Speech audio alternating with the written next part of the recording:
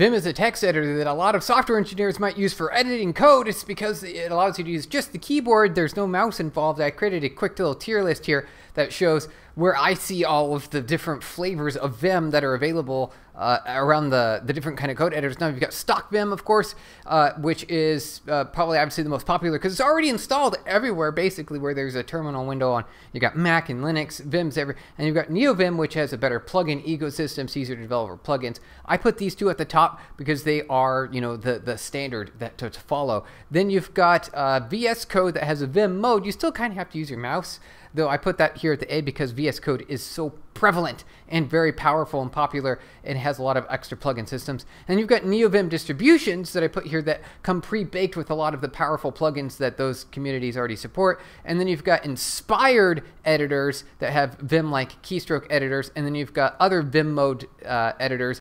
Visual Studio Code, VS Code has a Vim plugin that lets you use the keystrokes that you're familiar with in Vim to edit your code inside the VS Code editor. It was actually, I've just tried it out, installed it, Vim emulation for Visual Studio Code. It does a good job. I was just playing around with it really quick, and I noticed that it also supports, you know, your mouse too. So it's kind of like the best of both worlds. If you want, you can jump around in VS Code editor here, just do all the regular special Vim commands that you want, and it really works. It does a good job.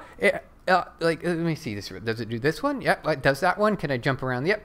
Like, it has all. It does a good job. I'm comparing it to other, you know, embedded emulators that do Vim-like keystrokes. I'd say VS Code does probably the best. It's my favorite among all the options that are available. So both Vim and NeoVim are available for you to run in your terminal window directly, and I'm just gonna try them out side by side. I did this a little bit earlier. They're basically the same thing. So here's NeoVim on the right, and then I've got Vim on the left, and it's all the same. It does what I want on, in both cases. I'm actually kind of surprised that there. So, well, it turns out that NeoVim really is just a fork of Vim that added the ability to use Lua for extensions and programming extensions, and has really grown more popular these days. So you've got NeoVim that does a pretty good job. It just adds on top of Vim. So you've got Vim, and then you've got NeoVim, and there's all these plugins. There's so many more plugins with NeoVim, and they even have some nice Lua options, so it makes it easy for you to implement your own plugins as well.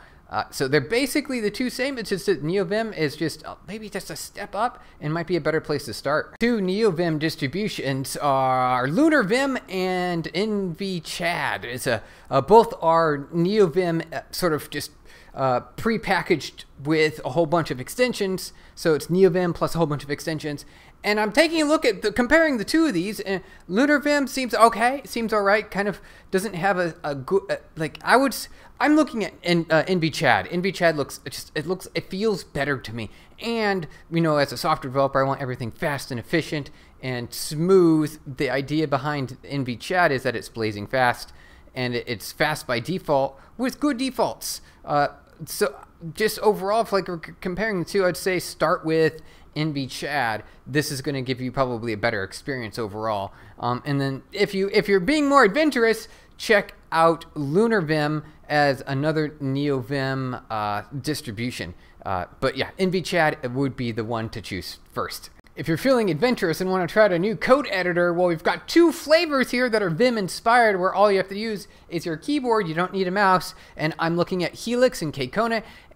Between the two, I'm really enjoying Helix. It's built terminal ready. It has a bunch of nice plugins ready to go. It's also attractive overall in terms of just aesthetics. I like it. It feels clean. It's got a lot of the capabilities that I'm looking for in a code editor. Keystrokes has similar features, different keystroke config, and it just looks a little more basic to me. It does have those features that you're looking for, though it just feels just a slight bit more basic, and Helix does have that more approachable look, and I kind of like that because the whole point of choosing the right code editor is your happiness. How happy are you? Do you enjoy it? Does it make your life better? Are you happier? That's the whole point, is to find the text editor, the code editor, that brings you the most happiness. How do you pick the best code editor? It's one answer, one really simple answer, and it's what makes you happy. What gives you the best feeling throughout the day, because this is the editor that you're going to be working with day in, day out. What's going to give you the most satisfaction?